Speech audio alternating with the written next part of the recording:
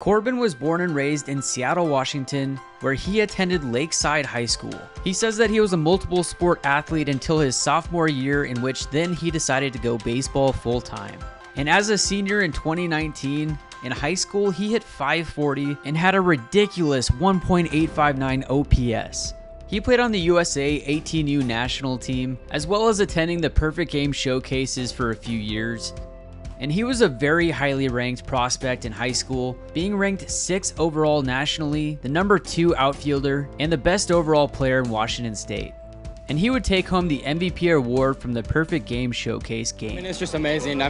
Just being at this game was a childhood dream, and to win it, it's unbelievable.